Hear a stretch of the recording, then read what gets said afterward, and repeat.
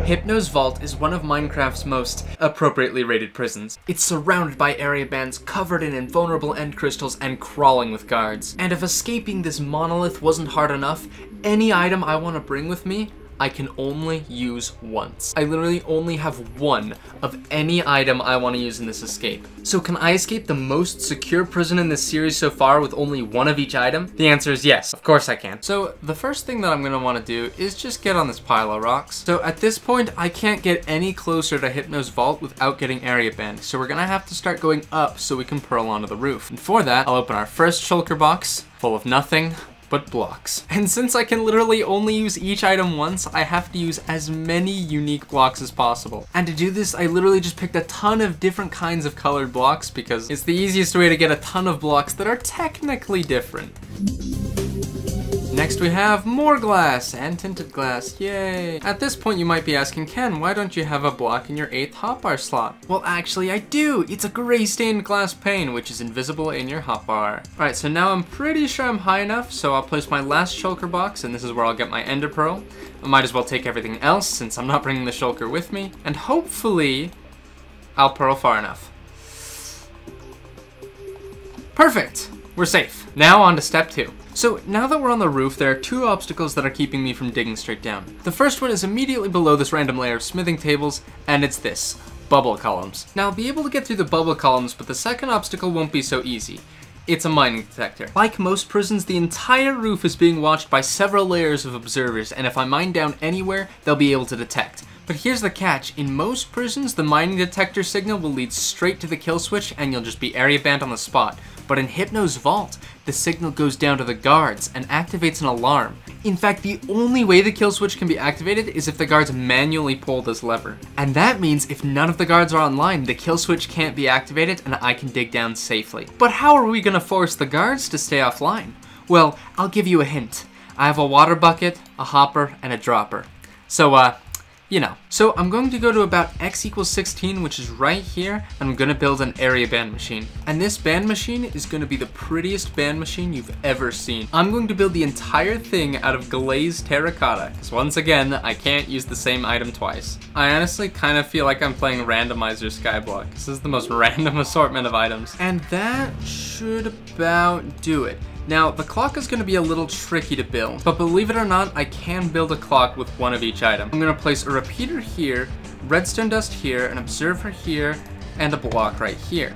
Now, when I place this trapdoor, the observer is going to detect and power the trapdoor, which will activate the observer again, which will create an infinite clock which continuously powers this dropper. But now we run into a big problem. To make the actual area band item itself, I need several signed books. I need a ton of books for this, but I can only bring one book. Unless I can somehow steal books from the prison itself, I mean, there's no way to do this. The only place in a prison that has that many area band books is an area band, and you can't get close to one of those without getting area banned. So surely this is impossible, right? Well, in a normal prison, that would be true. But Hypnos Vault isn't any normal prison. No, Hypnos Vault actually has one very special feature that no other Minecraft prison has. Hypnos Vault's visiting process has 4 separate kill checks to check for items, but naturally Hypnos Vault doesn't trust any of its kill checks, so it has one extra item check, which I call a GUI check. If you have too much data inside your GUI, say for example there's an area ban, you get kicked from the game. The same thing happens if you open a container with too much data. Now in the final hall of the visiting process, Hypnos Vault has a chest containing just enough data that if you open it with an empty inventory, you don't get kicked from the game. But if you have any items on you, obviously you get kicked and the guards know you've been smuggling items. Now this works in principle unless you bring an invisible kit with you and throw it just before you open the chest, but it has one huge problem.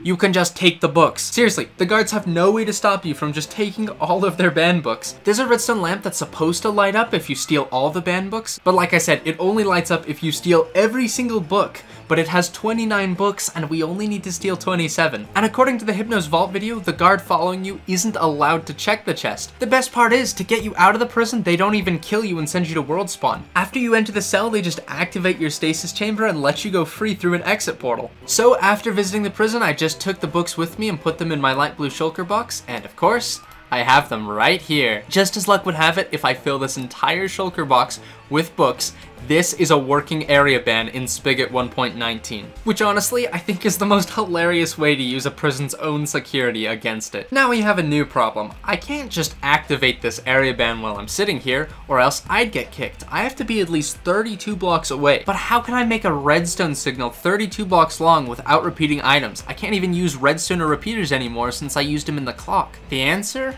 if I open these shulker boxes, is terracotta.